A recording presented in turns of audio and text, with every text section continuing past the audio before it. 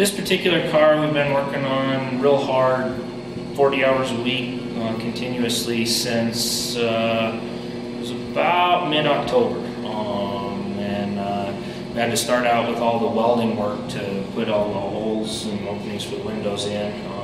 The welding probably took the longest, but yeah, there's been generally 2 of us working 40 hours a week.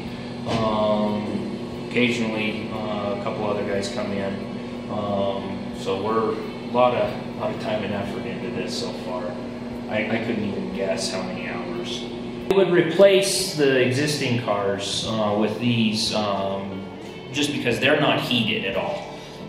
They don't provide a nice, safe winter environment for customers. So we would replace at least 3 of the cars on the train. We might even shorten the train a little bit. We're probably about 65–70%, somewhere right in there.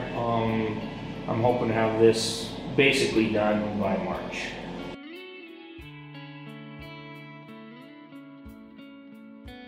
Even in the winter, you can have nice days like today is, where it's 35 degrees out and just beautiful, just like Leadville always is.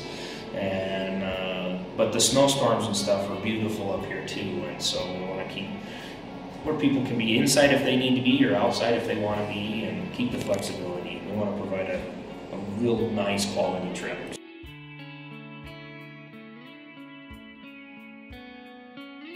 We've got a couple of special pieces of equipment that we can use to go up and plow the track that we've acquired through the years, and it's going to be a learning experience for sure, because none of us have done this before, but we'll figure it out, and we always rise to the challenge no matter what.